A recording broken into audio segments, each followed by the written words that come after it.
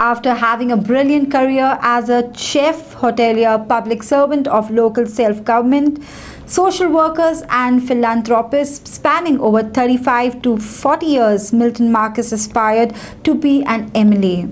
He had the urge to do more things for his people by becoming their representative in the Goa Assembly. In fact, he had declared to the staff of Prime TV on his birthday that he was definitely going to contest from Sholem constituency. Milton had contested Goa Assembly elections twice, in 1999 on Congress ticket and 2002 as NCP candidate from Sholem constituency, but without success. He added rider to his political aspirations that politics has too many ups and downs. This aspiration of Milton was unfortunately snatched by the jaws of death. And therefore now only I am telling you, this time I am going to be contesting. I don't know which ticket, but definitely I will be contesting.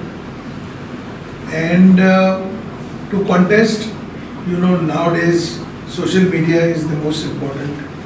With a person like Alisha and all, you know, I can be given a lot of boost. Saib is also good at his jobs. So you guys will have to chip in quite a lot. Now to begin with, I am waiting till December to decide. I have a good friend in Michael who I want him to support. And in my village, now all our 9 members are together. So if this thing continues, politics is, you know, there are too many ups and downs. So try to mark last week. Michael is there, last try,